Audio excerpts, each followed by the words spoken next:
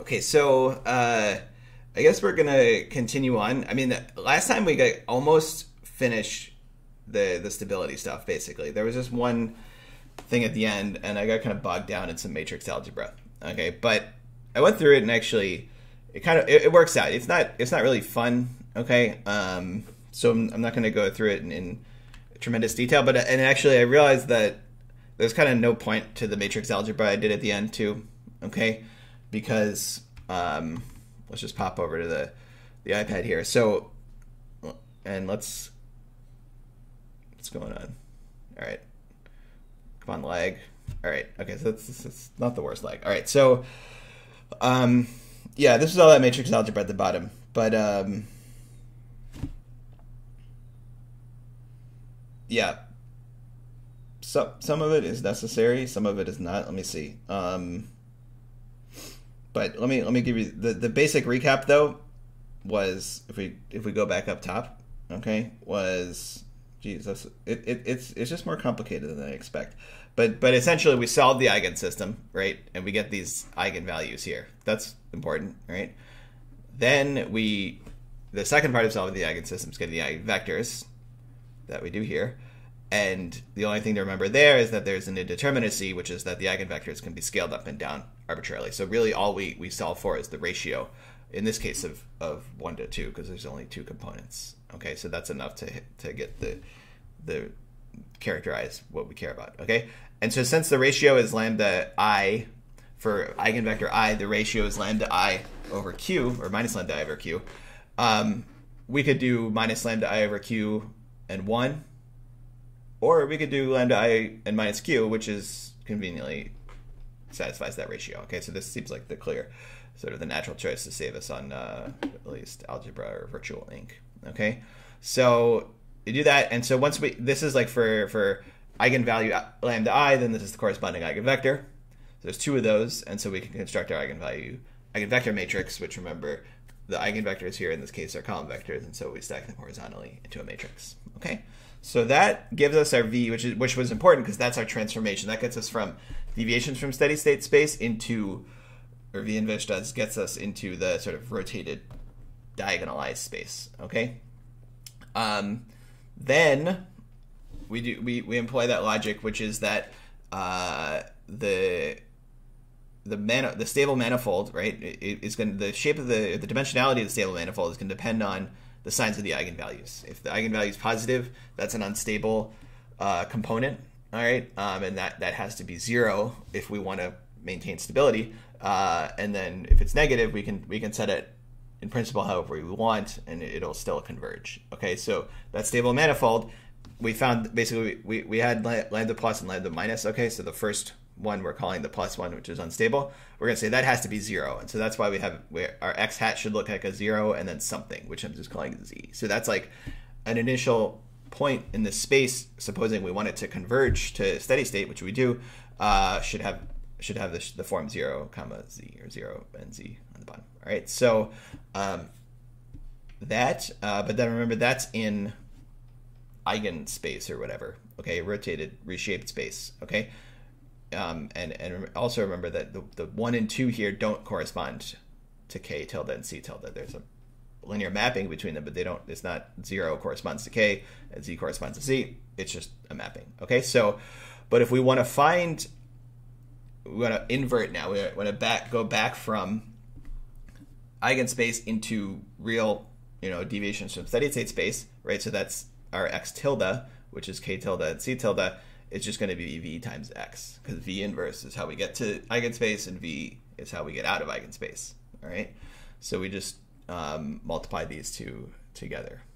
Okay, and then when you do that, okay, so you have vx, and plugging in for v, that's just x, and we know it's 0z. You do the multiplication, and you basically pick up that second column, right? Because the first one is 0. So really it's just that first eigenvector times z in this case, or sorry, the second eigenvector, the stable one, times z. Okay, so that's going to pick up lambda 2. All right, now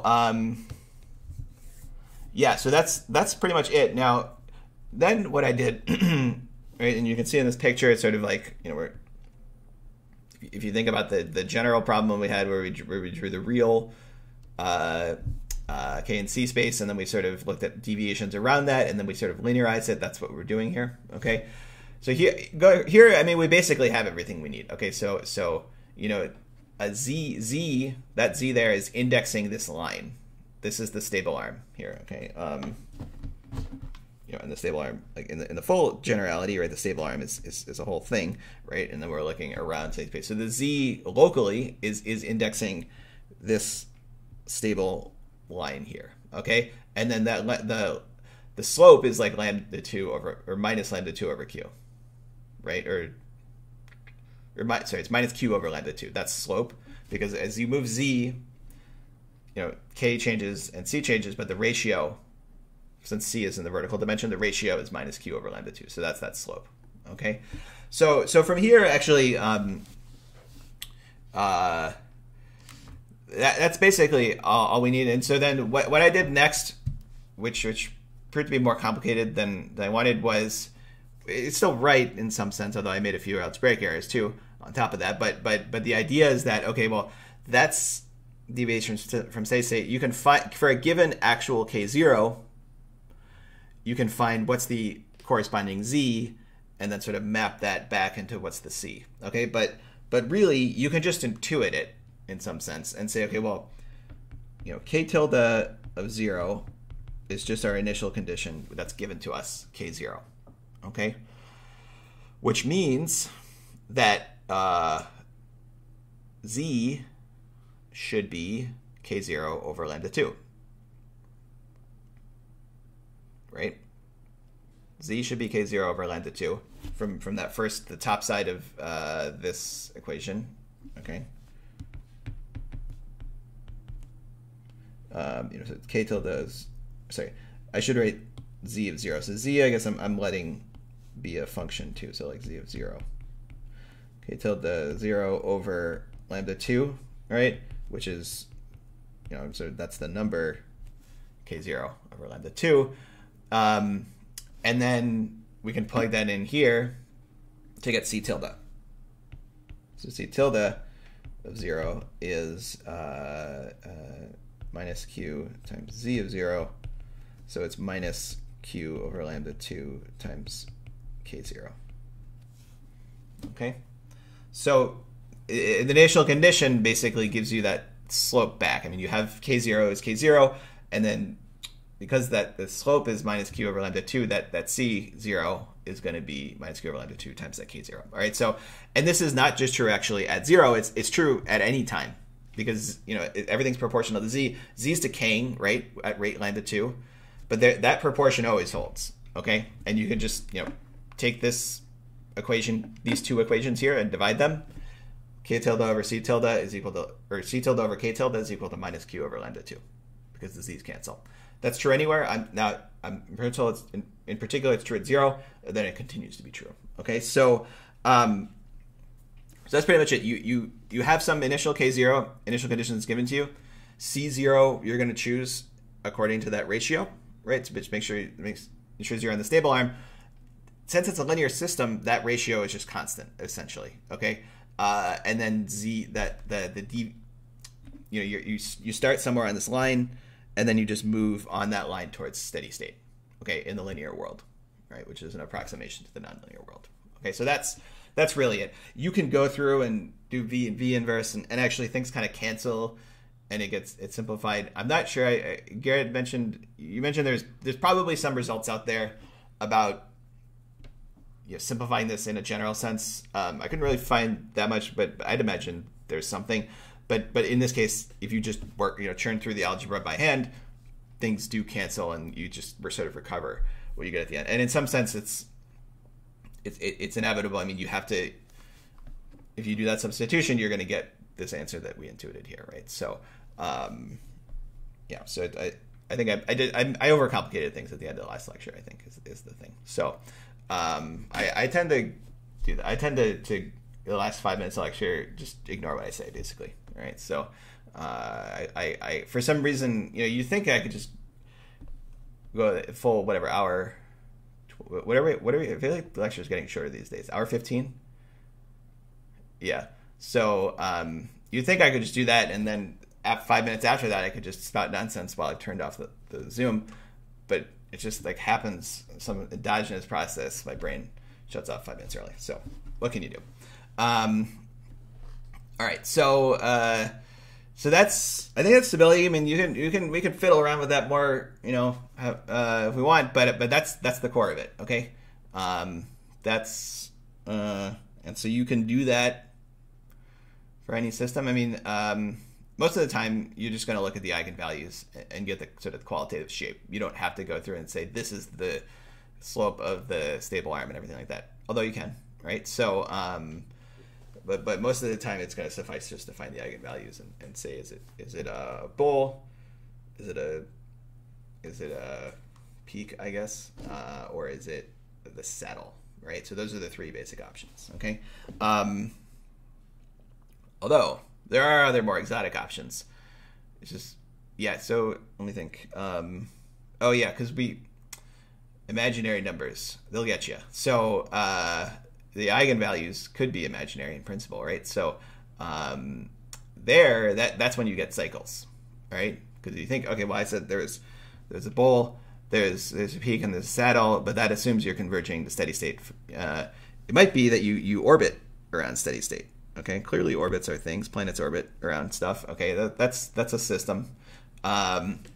So that could be a thing, and that's going to come out when I think it's when you have complex eigenvalues that arises. Okay, so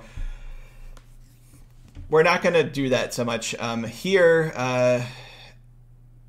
So this is a 2D system. So you kind of need a 2D system to get orbits. With the 1D system, with the 1D system, you can you basically are going to diverge, converge, or be constant. All right. With a 2D system, you can do orbits, and so if you think about so a 2D system, it does like if you think about something with momentum, basically that's a second dimension, which is you're moving in space. It could be an oscillator, a spring, it could be a stock price or something. But if it has momentum, it's not another stock price. It's just there's some notion of momentum. Okay, it's moving fast. You read it. Wall Street Bet's getting excited. People are throwing in money, and it just keeps going, right? So that's the thing. Of course, that's not always how it works out. But you could imagine something like that. There's a background process that's providing momentum. Okay, so with that you can in principle get oscillations. It's just that it's very, in practice in economics, rare to really get that. Oftentimes it's sort of precluded by stuff like consumption smoothing and optimality, Nash equilibria, and all of that.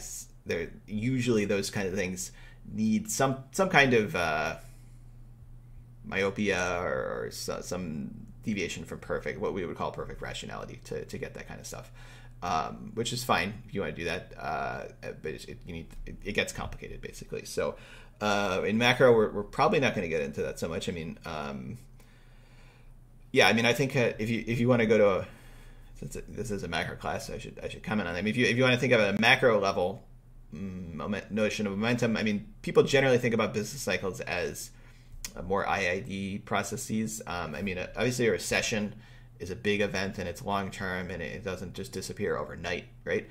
But the notion of true oscillations, in the sense that, if you have a really good economic growth that you're sort of due for a recession, that doesn't seem to be supported by the data or anything like that, and it doesn't really come out of the models that we entertain, right? So not to say it can't happen. I mean, if you think about like sort of the classical example, like the Roaring '20s followed by the Depression, if you have a period of really sort of exuberant growth, people's balance sheets get a little sloppy, start getting out too much money, maybe there is a sense in which a financial recession could be sort of due. So I don't want to downplay that too much, but at least in the modern era, less so. But 2008 was a financial recession, or like a recession with clear financial origins, and so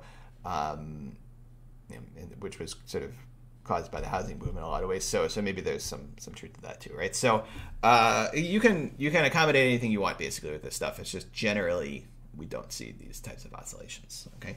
All right. So yeah, I guess that's it. We're gonna move on. All right. But keep that in your back pocket, right? It can be useful sometimes. Now there's some odds and ends I think that we need to work on. Some of them, and you've probably already more or less figured out. I mean, just going through homework and stuff. So and it's not genuinely new stuff. It's just sort of like, you know, methods and tricks and things like that. So the one thing I did want to go through was thinking about Ramsey and thinking about long-term growth in a Ramsey type setting. Okay. Because, well, I mean, we basically, did we do Ramsey with, I think we might have, we kind of touched upon Ramsey with long-term growth a bit, but I don't know that we went through it in great detail. It exists probably on some page prior to this. But I think that there's a few things that I kind of want to talk about. And so, you know, but I think a lot of it is sort of intuitive. But this is just sort of like how to approach settings with long-term growth. Okay, so yeah, so okay, here's what I'll say. When we did Ramsey, we were basically using a sort of a static production function, f of k, right? When we went through it. So there's sort of an implicit, not much else is moving over time. All of the stuff we did though, you could just throw in a you know, f of a comma k, right? You could say also there was some technology, right? And a lot of what we did basically goes through. Okay, so the Hamiltonian optimization stuff, if things are growing systematically over time, that's generally fine. Okay, there's some technical limitations with regards to is like time varying interest rates, and even those are driven mostly just by proving the theorem more than like it doesn't actually work. I mean, usually it kind of still works. Okay, it's just like which version of this Hamiltonian optimization theorem did we go with? All right, so there are ways to break it, but it's tough. Okay, so yeah, as long as your utility function like exists and the integral computes, then usually you're okay. Okay, so you can just sort of like go through and just add in, you know, A's wherever you want, where you have growth, and make sure that you're tracking growth rates appropriately and everything like that. And things generally work. Okay, so but if you look at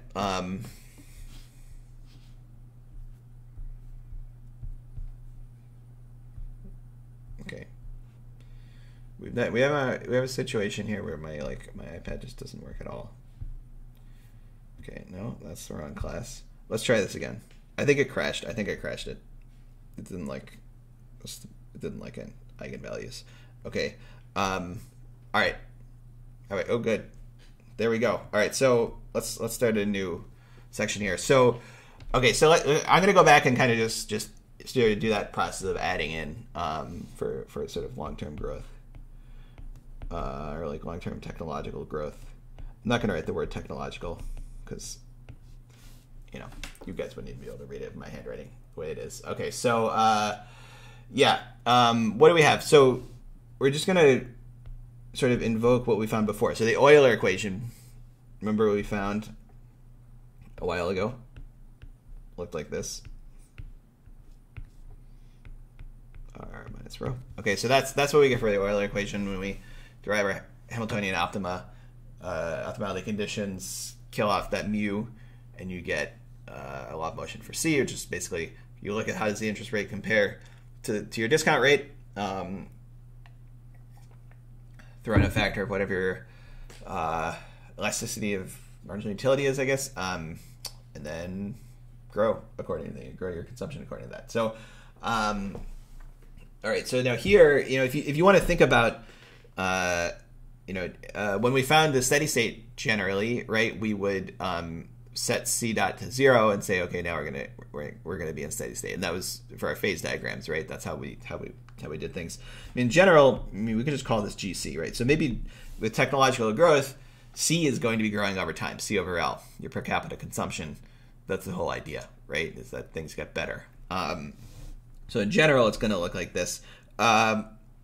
Let's do CRRA, okay? You can just imagine. I just don't feel like writing epsilons, and I mean, it's just you could swap it back in at any time if you want to, right? So let's for now just kind of pretend like we're in CRRA land. Okay, so this says that GC is R minus rho over theta. Okay, now, yeah, that's just if you have a C that's growing over time, then that's what you're going to get. And then oftentimes people write, I don't know why people like to say this is in terms of R being equal to something. So if you just solve for R, it's going to say that R is equal to rho plus theta GC. I don't know. At least you don't have a fraction then. Or I guess people think about it as, and we went over this last time a little bit of, well, this is actually something that you can look at in the data, right? It's a relatively simple equation consisting only of things that are relatively easy to measure in the data. Okay. So, yeah, and it doesn't really work out that well. I was looking at some point. We'll actually be working with data in a bit, so we can look at it. But if you do a scatter plot of GC versus R, that's so good. But there's I kind of talked about the reasons for that a couple of lectures ago. So there's other things that are changing, and they're correlated with both GC and R. So it's not clear that you would. This theory isn't dead yet. Okay, basically. All right, so if you have general GC, we have technology. If you have technology growing of the labor augmenting form, let's say, then you're going to continue growth in consumption per capita, right? And so that GC is going to be positive. All right. Now we know. In the long run, okay, that GC is going to be growing at the same rate as A, right? That's basically Uzawa's theorem, right? Is that you can, well, it's integral to Uzawa's theorem in the sense that, if you just do the growth accounting stuff, with technological growth, if you work out those growth rates with the production function and the investment equation and everything, which still hold, right? So the investment equation and the production function, they're still operating in the background because they're sort of like physical rules of the system. Okay, the new thing is that savings is endogenized according to this optimization, or essentially the Euler equation. So savings and consumption, that is. So yeah. So but if you work out those, then you're gonna get like that basically that GC is going to be equal to G in the long run, which is like, and G is what we're calling GA, okay, that technological growth rate. But if I just write G, you can assume it's GA. Okay, so yeah, so then if you want to sub it in here, that's going to give you in the long run, in steady state, I guess really this is saying that R is going to be equal to rho plus theta G. Okay. All right, and then we know that R so R will be equal to f prime of k minus delta still. All right, so that's I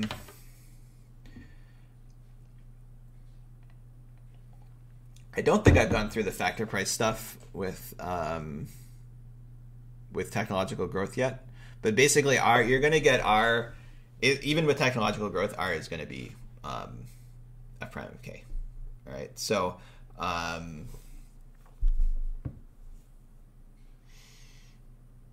well, it's going to be f prime of k appropriately, k tilde really.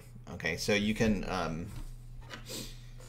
now this I might have actually not gone through, and that maybe I should touch upon this. Let me just see what I have in the lecture slides. So just, and this is partially just sort of the terminology that we may need to use at some point. So in general, right, we're going to define k as located as big K over L, right? And then sometimes we need to sort of talk about both per capita and another normalization by A, right? So then we would write K tilde as K over AL. Okay, we got some lag here. Yeah, so K tilde is K over AL, right? So, okay, so then if you want to think about, and then what, like, Y is Y over L, Y tilde is, as you would expect, Y over AL. Okay, so we're going to define these tilde variables, which are normalized also by A. Okay, so I mean, we did that in Solo a while ago, right? So, and then, if you think about your production function, and remember, we're going to stick with labor augmenting, okay? If you just divide by AL, then you're going to get kind of a nice little canceling, because we assumed it was all labor augmenting. You're going to get Y over AL being equal to K to the alpha over AL to the alpha, which is K over AL to the alpha. And so you just recover a tilde-ified version of our original production function. So I did that in Cobb-Douglas. In general, if you can do the same thing with a homogeneous of degree 1 production function. You can do this. You essentially can divide through and you'll get the same result, right? So, okay, and then for thinking about factor prices, okay. All right, so factor prices here. Factor prices being that says prices, okay. So here the idea is so these are R and W, right? So the factors are capital and labor. The prices are R and W, okay. So yeah, so here it's just you want to be careful about getting the factor prices in a setting with technological growth, because the wage, you would expect the wage, you would hope the wage grows over time with technology, right? And it's funny because the wage grows, but then the interest rate ends up not growing. Just one of those things. Okay, so yeah, yeah. So R is going to be F. Sorry, we need to do. Remember, there's capital R. So R is going to be F sub K. All right, the lag is back. What's the deal with that? Okay, well, if it keeps doing that, I might restart the iPad, but we'll see. Okay, so R is going to be F sub K, right? Of K over AL. All right. Yeah,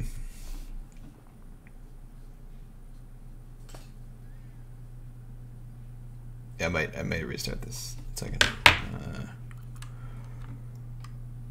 It's not cooperating. All right, so I'm going to switch to this. Give me 1 second here.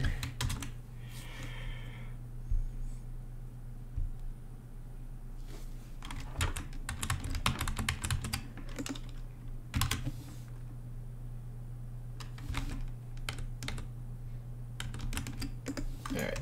Let's try this again.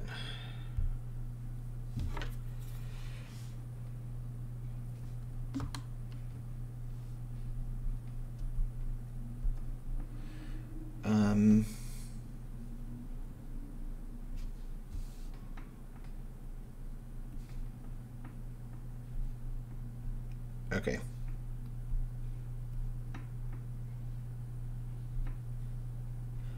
I think I figured it out.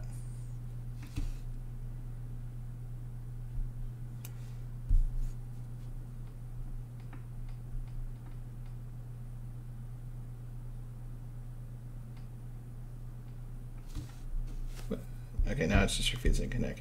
Give me a second here. All right, so once we do this, we're going to be able to derive some factor prices.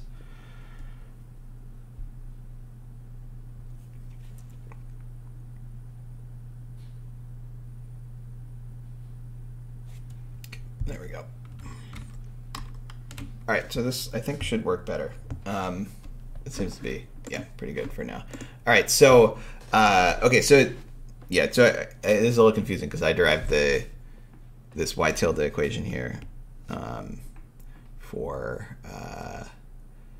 the specific case of Cobb-Douglas, but now I'm doing it for the general case. So let's if you want to think about it in the general case, this is a general production function, and here it's labor augmenting because we put the AL inside the homogeneous function, and so then y over AL is going to be f of k over AL, comma 1, right? And then we're still defining little f as capital F of k, comma 1 of whatever that k is, all right?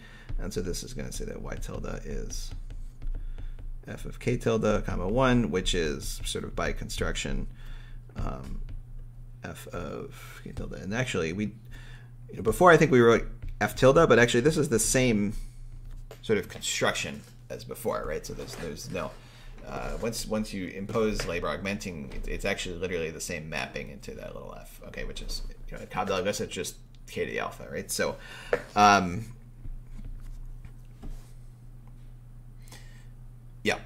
yeah, so that's this step here is we're invoking homogeneity. Yeah. Okay, so that's all right. So that's the general case, right? And if we go back over to the left here, capital R is f sub k, k over AL. Now again we're invoking homogeneity because capital F without the k is homogeneous degree 1. Its partial f sub k is homogeneous degree 0. So we can divide inside with complete abandon. In this case, we're going to divide by AL. And then we get that, and it's going to be equal, right? And then if you just look at over on the right here, this definition, right, taking a derivative of that with respect to k tilde, for instance, the right hand equality on the right hand side there is just the definition of our little f of k, right? So if you want to even ignore the fact that its argument is capital, the mathematical definition is just this, right? I guess just like triple equals, right? So, and we can take a derivative of that, right? And so that means that f prime of x is equal to, sorry, I'm running out of room here, f1 x1. Okay. Yep. Okay. It's weird because what I can see, there's like a little bit of extra room on the bottom, but you guys can't see that, I believe so. So this is going to be f1 x1. All right. That should be visible. Okay, so it's just you take a derivative, and that's going to be f prime. So here, this is, r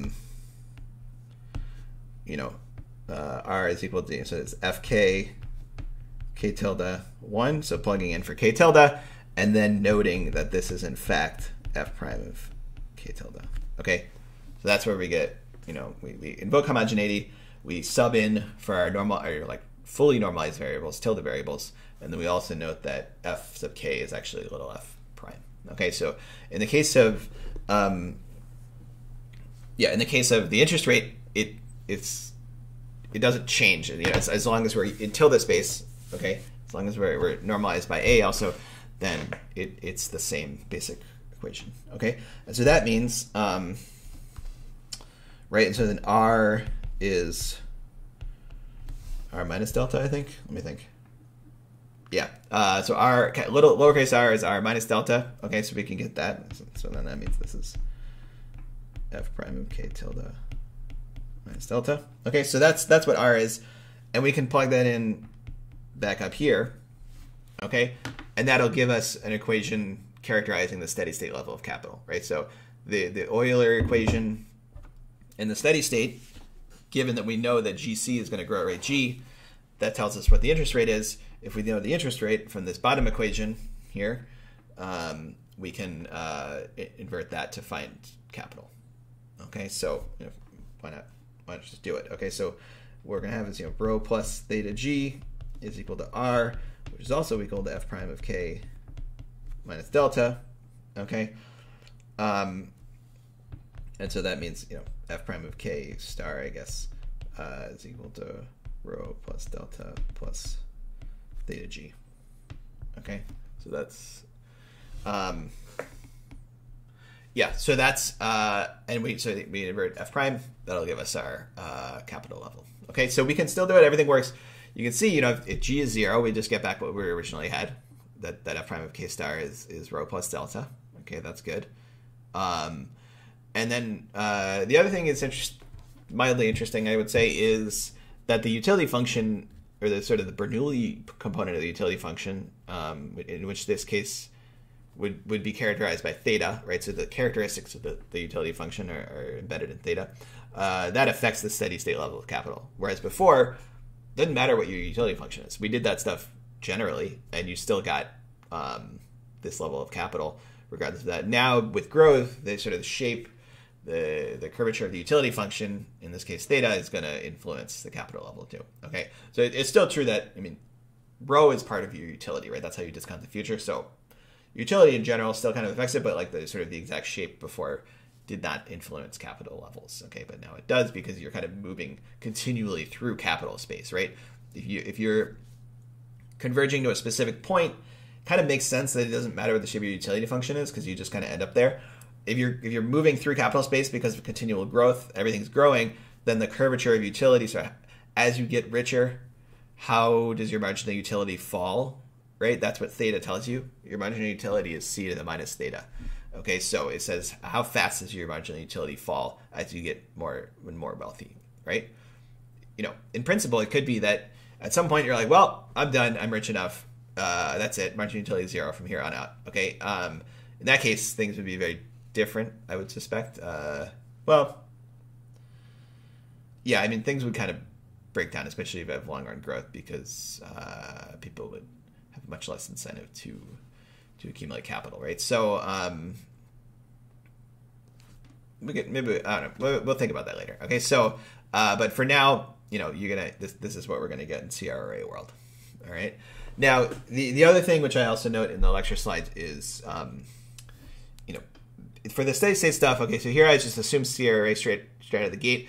You know, the other thing you can assume is basically that epsilon u, that's a u of c, let's say limit as c goes to infinity, I'll write this out in the proper way, is equal to some, you know, limiting value, well-defined limiting value. Okay, so in that case, remember this is actually epsilon like u prime, but sometimes I drop the prime. So in that case, you know, everything works out still. Okay, it's just sort of like continuity in the limit or whatever. So instead of theta, we'd have whatever the limiting value of that elasticity is for a more general type of utility function. And the dynamics will be different depending on what your utility function is, but as long as you converge to whatever epsilon star, then it's going to be, you know, that's just going to go in here as the determinant of the steady state value. Okay, so yeah, so that's sort of like how to think about the sort of what happens when you have long run growth. Nothing really breaks down. I mean, you get some extra terms, right? And that's pretty much it. Okay, and then the wage. Let's try it. Okay. So we also should probably, since we're doing factor prices, think about the wage. Okay.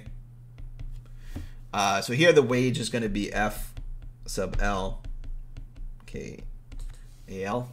All right. How do I prove this? So the wage is always trickier. Okay. But you can remember the way we proved the wage last time was we used that other property of homogeneous functions, which is that like F is equal to K times F sub K plus L times F sub L. Right? That's another property that we have, is that it's like linear in its marginals somehow, okay, because it's sort of CRS-ish, okay. So that is how we, because FL, we don't really know how to work with it because of the way we normalize. But if we can sub in FL with Fs and FKs, we know how to work with those, and that's why we're able to kind of salvage things. All right, so right, so the property that we're using is this.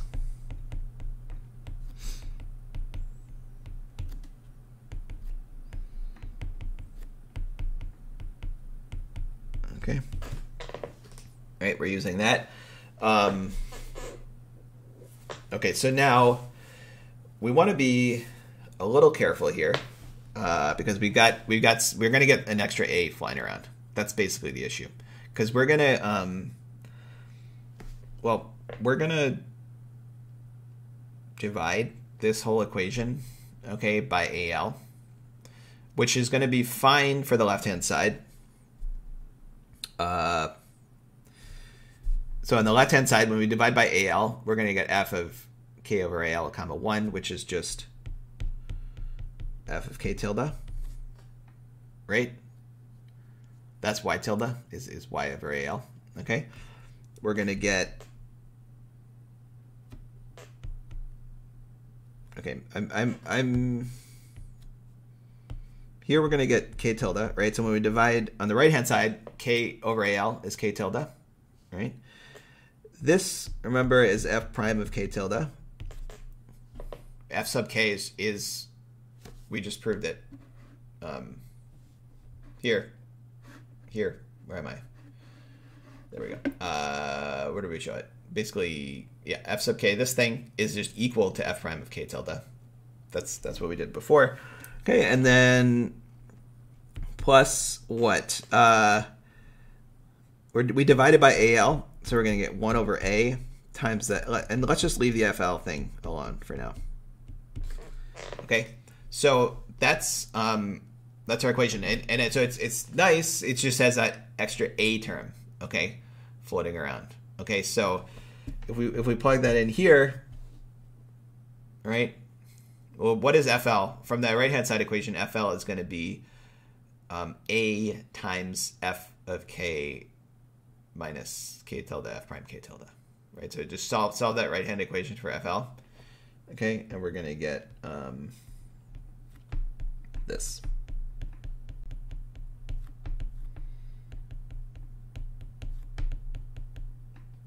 K tilde. I want that to be a bracket. This is going to be a bracket now. Oh dear. All right. That's our W. Okay? So you can see it's the same as before. We just have that extra A because it's like, I don't know, I mean, it makes sense that wages should be growing if consumption and everything else is growing. Okay? We would hope that happens. Okay? And so that's what we get. Sometimes, right? And so you know, in steady state, okay, so with this tilde normalization, in steady state, the tilde stuff is going to converge to specific values, right? That's why we do the normalization, is because the tildes converge to numbers that we can talk about concretely. So that tilde stuff is going to converge to something, but then the age is just going to keep on growing forever. So that's why the wage grows.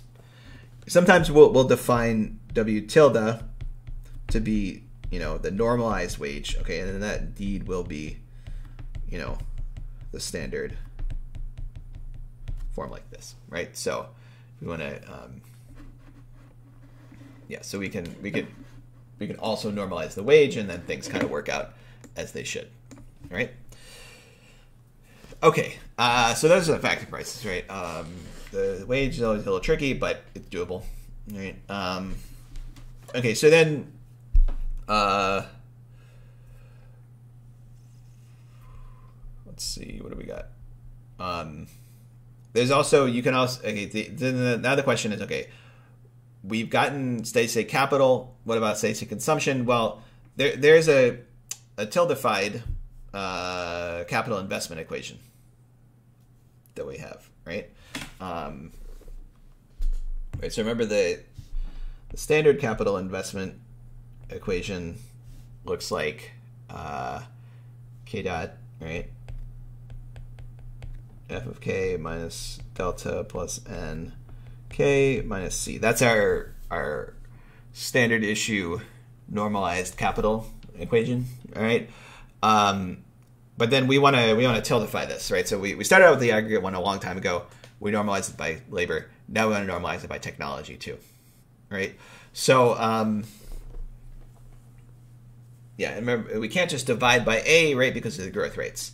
So in the end, we're going to get this. In the end, we're going to get an extra G, and everything's going to be tildified. Why is that? Because it's the same thing as when we did population, right? Everything was the same. It's as if we had divided by L, but we had an additional plus N, effective depreciation. Here, it's the same thing. We divide by A, everything gets tildified, but we get this effective depreciation. the way to go through and compute it, right, is just find the growth rate. Is going to be the growth rate of the tilde k is going to be the growth rate of the normalized k minus the growth rate of a, which is our g. That's our technological growth rate, right? And so when you do this and you plug in, you're going to get this, right? You're just going to get the additional factor of g. K tilde will come through too, and then you're all set, right? So because remember, this is, if you multiply implies the k tilde through, you're going to get k dot times k tilde over k minus g k tilde, which is k tilde over, let me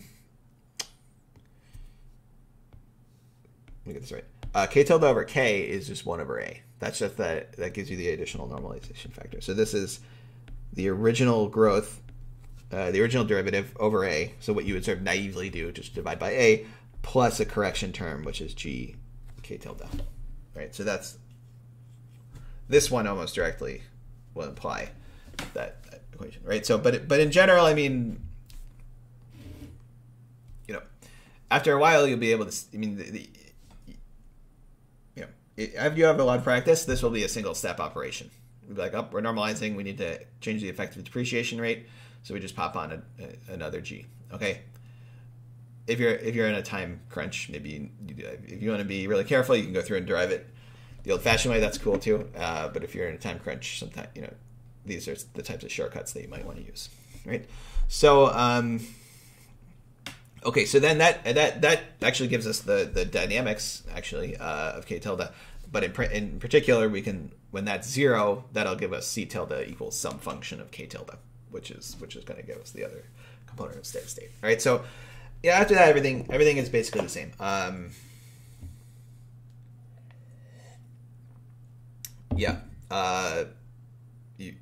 guess I didn't exactly 100% derive the c tilde dynamic equation. I just went straight for steady state. But you can do the same thing that we did here. I don't know. Do I do it in the notes? I do it in the notes and derive a true dynamic equation for c tilde. Okay, but I won't go over that too much. You get another factor of g, basically. That's it. All right. Okay, so, and then once you do that, it's just, you have the same type of equations except with tildes. You can do everything we did with stability and all that, and you can also find steady state directly from that. Okay, now the only other thing I'll say about this is there's always two approaches when you have long run growth. Okay, you can do things in unnormalized. You can actually do things almost entirely unnormalized in the full aggregate if you want. Oh, that gets a little messy sometimes. You can do it. You can do things in a per capita setting, which is basically what we did here, and then kind of ex post say, oh, well, we know that A is growing at rate G, and what are the implications of that? Okay. Or you can do things right off from the beginning in fully normalized terms and tilde terms, and go from there. Okay. So, and really what that means is you need to think about the utility function. Okay. So then, this is like fully normalized from the beginning. Okay, so that's the one we haven't talked about so much. So there you need to think about your utility function. Okay, so the utility function that the utility functions that we're working with, we're going to have to look at specifically CRA type utility function here, because otherwise it's hard to say things. This approach is hard to do in the most general setting. Okay, but with CRA. What does it look like? It looks like this. Right, so that's our CRA utility function, C, and I guess this should be of T. Okay, and then e to the minus rho n T. So here I'm already plugging in for the fact that population is growing. That's why I have a rho minus n effective discount rate there. Okay. In general, it's L of T, but you can combine that in. Okay, so this is what we would have for the case of CRA. So now, what we want to do is reformulate this in tilde terms, okay? So we want to have a tilde basically in there where that C is, right? So we know we're defining C tilde to be per capita C over A. I remember, I always recall that for these utility functions, we look at we put the per capita consumption in utility. Okay, we don't put aggregate consumption, we put per capita consumption in utility because each individual values that per capita level of consumption, and then we multiply it by L, right? Implicitly, we're also assuming that we're dividing aggregate consumption perfectly evenly amongst everyone, as is the case in the real world, of course.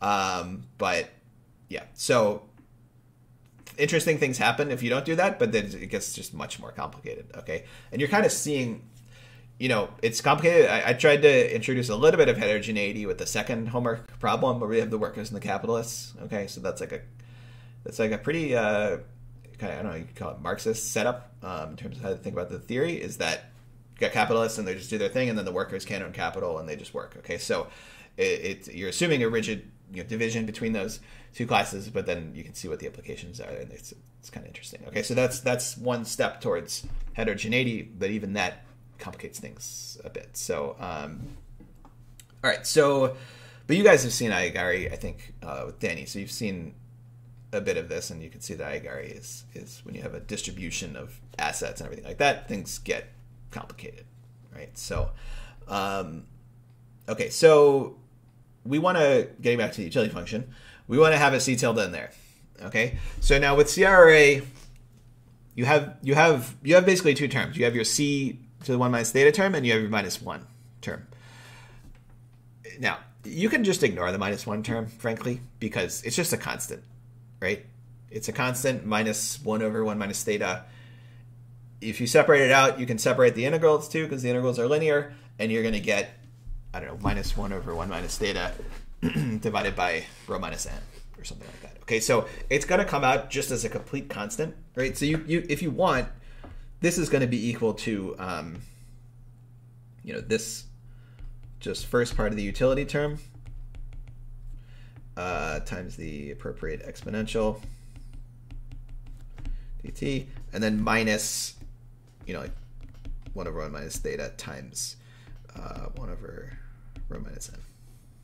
Okay, if you do the integral, you divide by rho minus n, or minus rho minus n, evaluate it from 0 to infinity. At 0 it's 1, at infinity it's 0, and you're just going to get this, basically.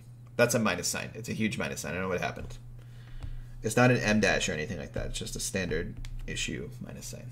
Okay? All right, so then so it's a constant. You can ignore it if you want.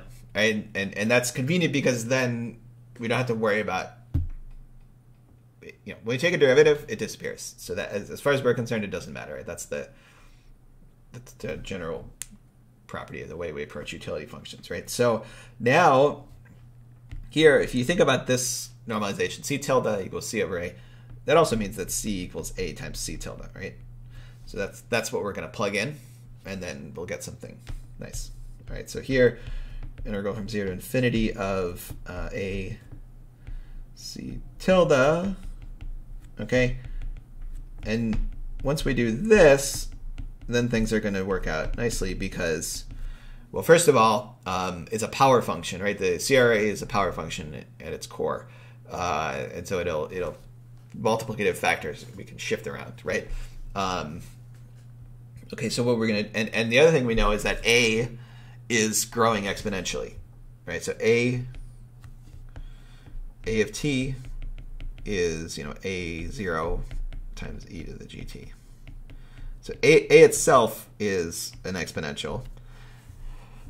When we take it to a power, such as 1 minus theta, it's still exponential, right? So A to the 1 minus theta is going to be growing exponentially at rate g times 1 minus theta, right? That's the power rule, basically, that we did for growth rates before, okay?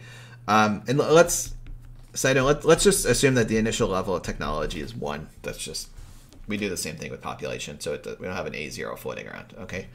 A0 is 1. Okay, so then, so that's cool because we're gonna be able to factor this A through and combine it into our exponential, and it'll create a new effective discount rate. Okay, so this is then gonna look like C tilde to the 1 minus theta over 1 minus theta.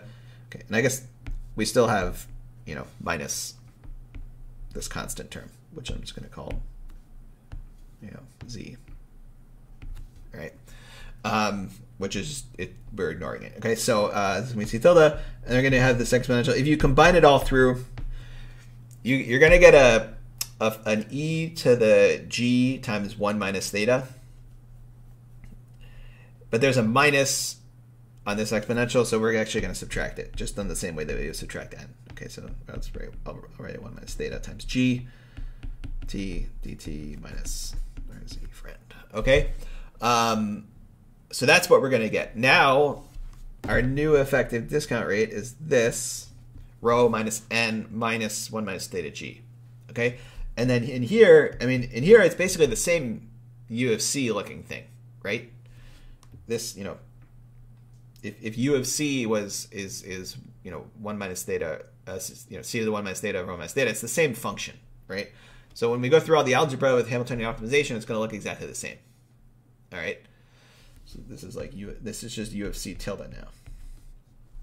Okay. And then so we have c tilde, right? Which is basically the same utility function, a new effective discount rate.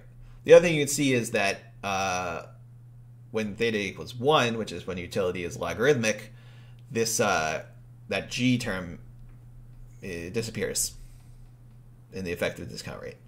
Because if you think about, okay, so here we did it in fully general CRA land. If we had done it in logs, we'd have at some point had log of a times c tilde. Well, the log of a is going to split out additively, and hence the integral is going to just totally split off and become part of z as some constant, which is not a function of any of our consumption choices. Right? At this point here, we would have had log of a c tilde.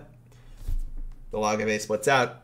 We can integrate that whole exponential, and it just is a complete constant with regards to any of our consumption choices, c tilde. Right? So, and so in that case, it wouldn't get combined into the exponential. It'd come off as an additive term. Okay, that's just one of those funny things where it's important, but then in the limit, as you hit log, it changes its nature a little bit and becomes an additively separable thing, and then it's a little simpler. But it's reflected here, right? When theta is 1, this thing disappears. So it's all continuous. It all works. That's not some discontinuity in the limit. It's just the derivation is slightly different if you're in true log. Okay. Yeah. So okay. So and then from there, it's just call this rho tilde. Okay, put tildes in everything, basically. Instead of rho minus n, we're going to have rho minus n minus 1 minus theta g, which is rho tilde now. And everything is the same in terms of like that derivation. And then at the end, you'll get, dynamic equations. You'll get an Euler equation, and you'll have your resource constraints that'll give you how are we moving around in CK space. Okay, so you'll get that. You can draw a phase diagram, everything. All of it is qualitatively exactly the same. Okay, so but the fundamental choice though is just, do you normalize beforehand? Do things, reformulate the utility function, and then solve in a relatively straightforward manner, or do you not normalize and then normalize ex post after you've done the optimization? And so either one works. Okay, the only price you have to pay for normalizing beforehand is they actually do need to assume CRA, but that's pretty standard in our setting anyway, so that should be fine. Okay. Yeah, in general, the property of utility functions that you have to assume is called it is homothetic, or it exhibits homotheticity. I prefer to say the first word because the second word is a little bit of a tongue twister. So if your utility is homothetic, it basically means that it's CRA-like. Okay, it's and actually I think, now that I think about it, I think they're equivalent, or in most senses.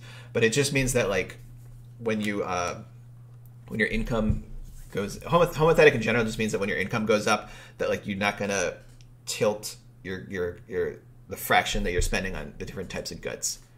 Right, so it means that, and in this case, it means that your marginal utility is a power function. Okay, so but I think in general, like in a multi-good setting, then it means that if you get more income, you kind of just consume proportionately more of both goods A and B. You don't say like, oh, I'm rich now, I'm gonna stop eating ramen noodles, because who wants to do that? You're gonna continue consuming ramen noodles and Mountain Dew and whatever all the way out to infinity, even if you're Jeff Bezos, right? So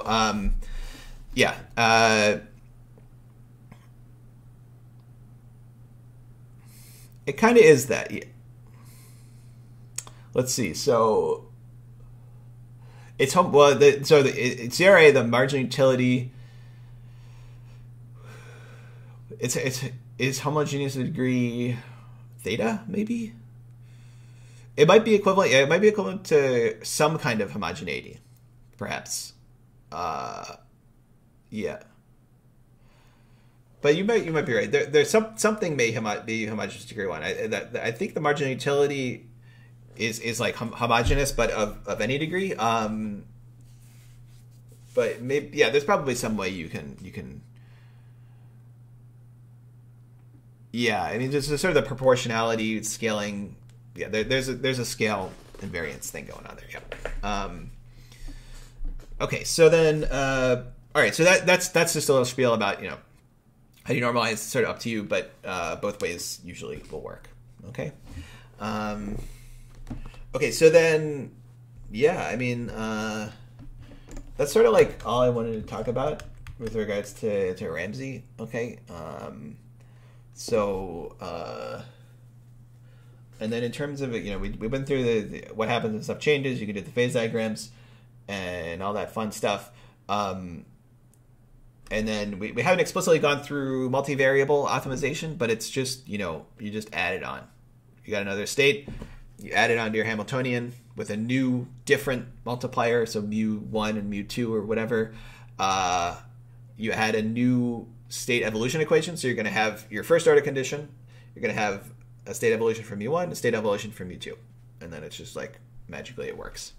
You got constraints of the Lagrange variety, just add those on, they'll also work. Everything is compatible. Okay. You have multiple choice variables, you just have multiple first order conditions for each of those separately. Okay, so it all sort of works together nicely. All right, and I guess you guys have you're on the homework in the first question, you're choosing labor, so you're seeing you have an additional choice variable. You get another first order condition out of that. Okay, so that's a static. It's not static, but it may end up being static potentially, in the sense of like you're only thinking about things today. Okay, and then I guess for that one, you do have bounds at 0 and 1, or you can't work less than 0 or more than 1. And so you could put in inequality constraints at 0 and 1 and have Lagrange multipliers tracking those. Oftentimes you can just not and hope for the best, right? So like, in the case of this problem, right, if anodic conditions are going to keep you from hitting constraints like that. And so that's when you can just sort of not do the Lagrange multiplier because you don't need it. You would never rationally choose that. Going greater, I think working more than 1, that should work because your leisure would go to 0. Working less than, you might, on the other end, sometimes you may need a constraint, but oftentimes you don't need to actually worry about those. You can just sort of solve it and verify ex post that things work out. Okay, so it's not like every time you have a constraint of that variety, you have to have this Lagrange multiplier flying around, because oftentimes they will be non-binding, and it's just easier to start out without having that constraint explicitly encoded, right? So if the constraint's non-binding, that the Lagrange multiplier will end up being 0, because the constraint equation is positive, sort of a complementary slackness thing. So if the constraint's not binding and you kind of know it's not going to be binding, or you suspect it's not going to be binding, just don't put it in, guess, and verify at the end that the constraint holds, but just don't put it in because it's going to complicate your life. Okay, so yeah. Okay, so then so that's it. That's optimization. Now, I guess we're going to turn a little bit of a page here in the course. So there's kind of two things I want to keep on the horizon. So one, in terms of sort of the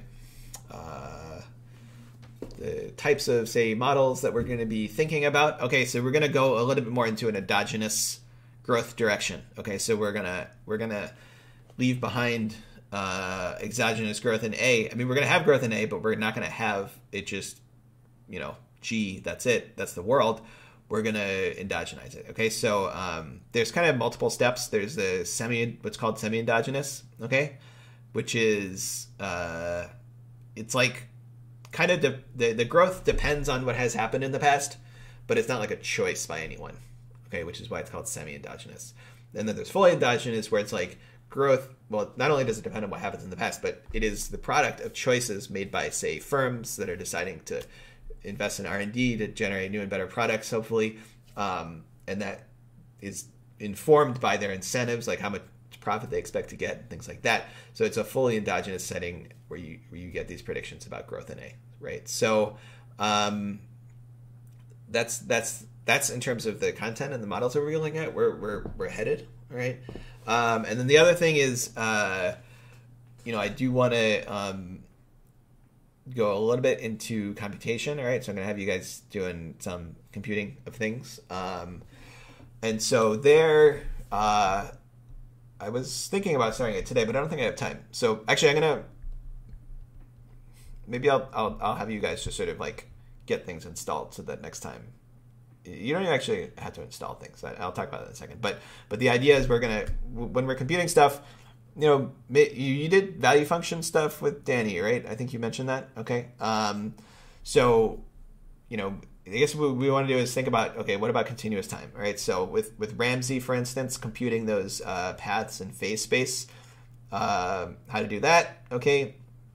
There's actually a trick because it's unstable. It's not friendly to the computer.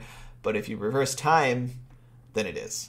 Because it turns out that if things are stable going forward in time, if you go backward in time, they're stable. Sorry, they're unstable going forward. If you go backward, then they become stable, which is cool. So that'll be a little trick and method that we can use to compute this stable arm and everything like that. And the fully, not just linearized, but the whole thing. And then we can also do sort of continuous time value functions and stuff like that. Okay. Actually, I haven't done recursive value functions in continuous time. What am I thinking? We can compute stuff still, but maybe I should talk about that a little bit because it's actually kind of useful. Yeah, I mean we're almost halfway through the term, aren't we? So yeah, maybe I should talk about that. Maybe I'll do it combined somehow with the computational part because you guys have seen it's similar to discrete time value function stuff. It's very similar.